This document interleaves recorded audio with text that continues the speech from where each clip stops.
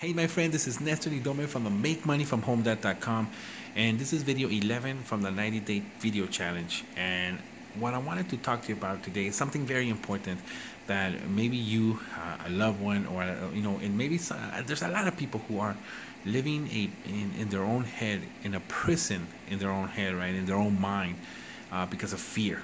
And if this is you, then listen up, okay? Because for a long time, a long time. I don't speak a lot about this, because I don't like to speak about negative stuff.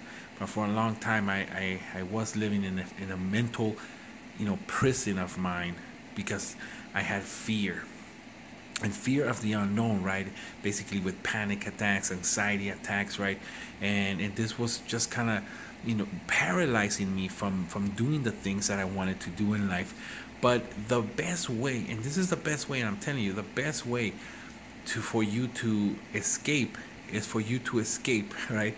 And for you to go out there into the real world and experience those things that you're afraid of. Because there, at the end of the day, the only reason you're afraid right now is because you fear dying, and your fear of death. And that's basically really what it is.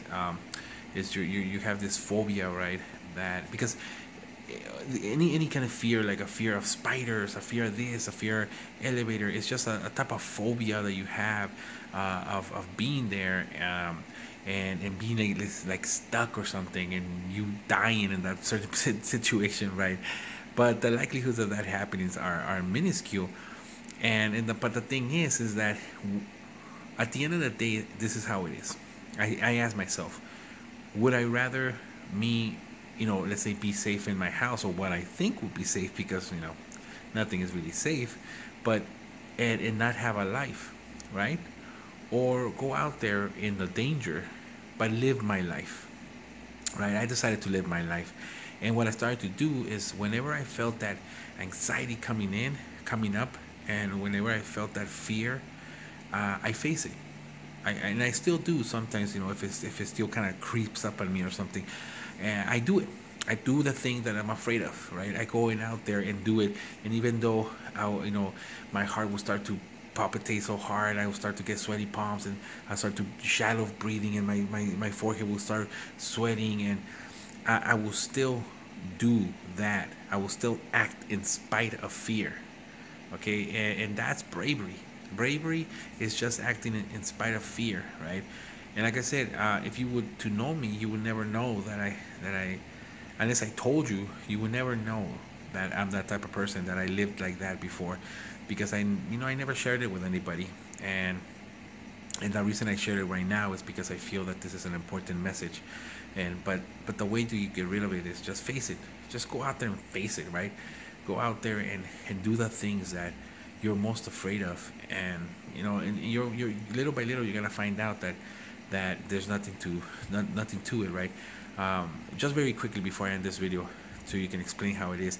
I was watching this video that really explained, this lady really explained about how this works.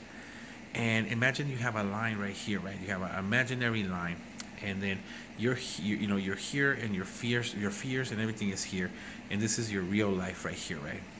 The life you want to live. At the beginning is hard, right? Because you have this line of imaginary fear between you and in the life you want. But every time, it's like you have an eraser. Every time you go and do the things you want, you cross over that line, right? And then you come back. Well, every time you do that, you erase a little part of that vertical line, right? You erase a little part of that. And if you do it enough times, right, you keep doing it enough time, going to different things, different situations that you're doing it, eventually you'll erase this imaginary line by doing it so many times that it will no longer be there, and it'll just be a distant memory of yours. But if you stay here and you don't do that, that imaginary line will stay there. It will stay there. You won't be able to erase it, and it will just get thicker and thicker. This is why you have to get out there and erase it. So my friend, go out there, face your fears. There's nothing to fear about, right? And if it's your time, it's your time, right? This is why we gotta be prepared. This is why we have to live with no regret, because if it happens, then it happens, and but at least you can say, hey, I lived my life to the fullest. Thank you so much for being here. If you like this video, hit the like button, hit the share button if you think this is gonna help somebody, and also comment. Leave me a comment. Let me know what you think. Let me know how you're up. What you're up to, and what type of fears you're conquering. Let me know. But with that, my friends, thank you so much. I'll see you tomorrow at day 12. Bye for now.